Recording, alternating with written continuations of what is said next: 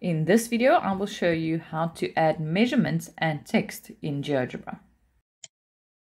Here we have triangle ABC, and I'm going to measure the angle sizes as well as the side lengths and then add some text.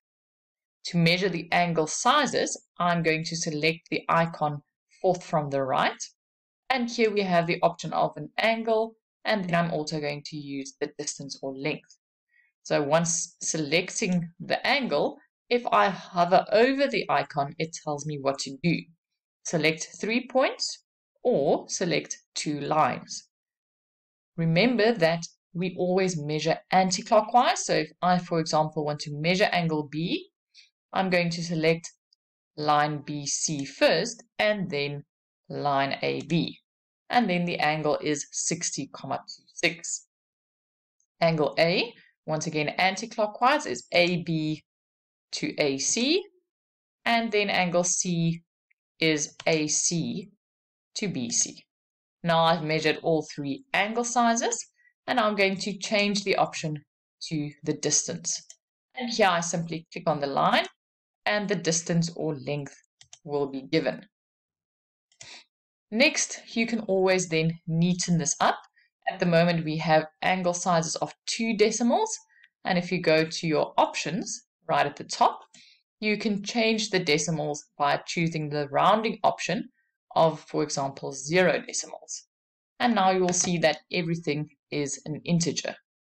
Now I can also move those values around, but before I do that, I have to choose the moving option, and then I can just move them so that they can be seen more clearly. You can then also change the appearance of the angle sizes or side lengths. So for example, if I want those angle sizes to also be black, I'm going to right click once I've selected them and then select object properties. And here, if I now go to color, I can make it black. And then here you also have the option once again of opacity. So you can make it a bit darker, or you can make it completely see-through angles. At the moment, it gives the angle name and the size. So if you only want the size, you can go to basics and then say at showing label, only the value and not the name as well. So once again, a whole lot of options you can change in the properties of the object. Now that I have all my measurements, I am going to deselect my angles, and then I'm going to add text. To add text, you use the second icon from the right, and there the second option is text. So if I now click anywhere, a text window will appear. So I'm going to say in triangle, get a triangle, I'm going to symbols, and then you will see at the basic symbols, there we have a triangle. And I've inserted my triangle, and this is triangle ABC. And now I can, for example, say that in this triangle AB is 6 units or 6 centimeters.